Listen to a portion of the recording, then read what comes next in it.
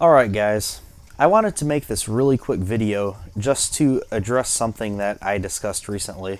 A few weeks ago, I made my official review of Banshee at Kings Island, the Bolliger and Mabillard inverted coaster.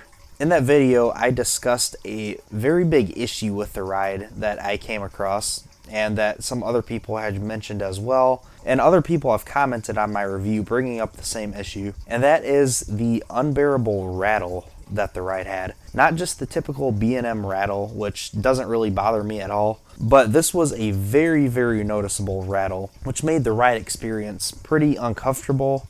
Besides that, I thought this was a phenomenal ride. I ended up giving the ride a very high rating, and I do still stick by that rating because I was looking at it more objectively as well. I knew it had a strong layout, it was a very intense ride, and even though it was very rattly, I knew that everything else made up for that in a way.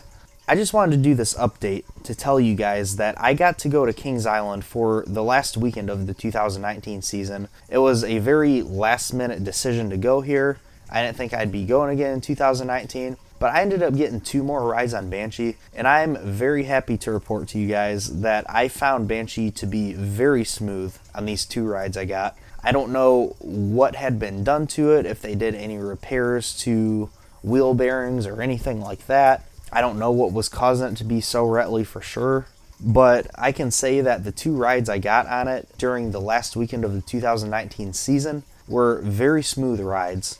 Not completely smooth, but very smooth nonetheless.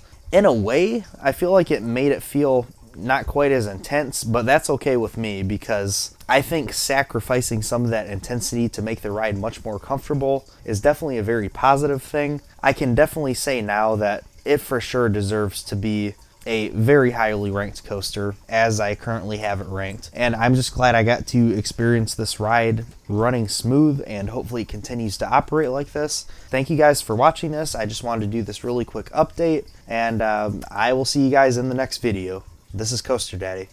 Bye.